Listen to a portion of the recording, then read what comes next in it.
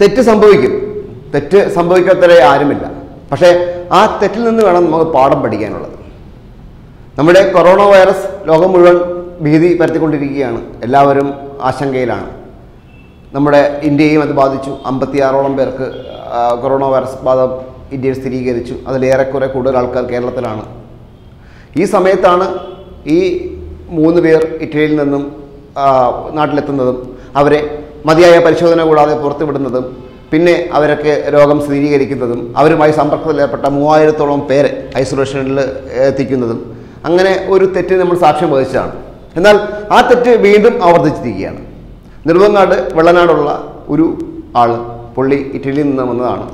അദ്ദേഹത്തെ ഇതേപോലെ വിമാനത്താവളത്തിൽ നിന്ന് പുറത്തു കടക്കാൻ അനുവദിച്ചു. അദ്ദേഹം വെള്ളനാടെത്തി. അവിടെ വെച്ച് പഞ്ചായത്ത് മെമ്പറോട് കാര്യം പറയുന്നു. പഞ്ചായത്ത് മെമ്പറുടെ പ്രത്യേക നിർദ്ദേശപ്രകാരം അയാളെ മെഡിക്കൽ കോളേജിലേക്ക് അയക്കുന്നു. അവിടെ വെച്ച് അയാൾക്ക് അസുഖമില്ലെന്ന് കണ്ട് തിരിച്ചയക്കുന്നു. ഓട്ടോയിൽ നാട്ടിലെത്തുന്നു. നാട്ടിലെത്തിയ ശേഷം കടകളിൽ പോകുന്നു. ആൾക്കാരുമായി സമ്പർക്കത്തിലേർപ്പെടുന്നു.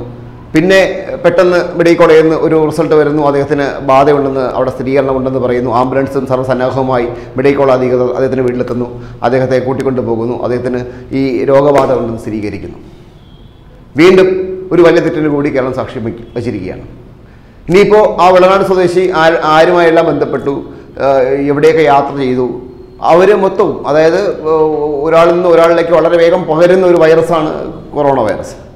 ഇത്രയും ആൾക്കാരെ കണ്ടെത്തണം, ഇത്രയും ആൾക്കാരെ നിരീക്ഷിക്കണം, ഐസൊലേറ്റ് ചെയ്യണം.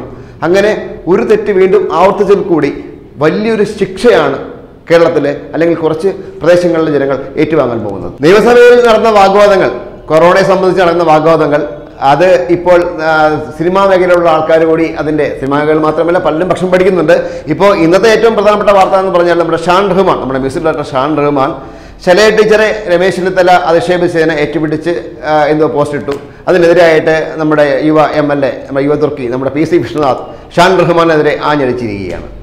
അതായത് ഇങ്ങനെയുള്ള നിപ്പ പോലുള്ള അല്ലെങ്കിൽ ഇങ്ങനെ അടിയന്തര ആവശ്യങ്ങളിൽ ഗവൺമെൻറ് അല്ലെങ്കിൽ ഒരു മന്ത്രി സ്വീകരിക്കുന്ന നടപടികൾ ഇങ്ങനെ ഒരു സൈബർ പോരാളികളുടെയോ അല്ലെങ്കിൽ ഫാൻസ് അസോസിയേഷൻകാരുടെയോ പിൻബലത്തോടുകൂടി ഫേമസ് ആക്കി ഞാനാണ് ഇതൊക്കെ അടിച്ചമർത്തി, അല്ലെങ്കിൽ ഞങ്ങളാണ് എല്ലാം എന്ന രീതിയിലേക്ക് വരുന്നത് മോശമായ പ്രവണതയാണെന്നാണ് PC വിഷ്ണുനാഥ് ചൂണ്ടിക്കാട്ടിയിരിക്കുന്നത്.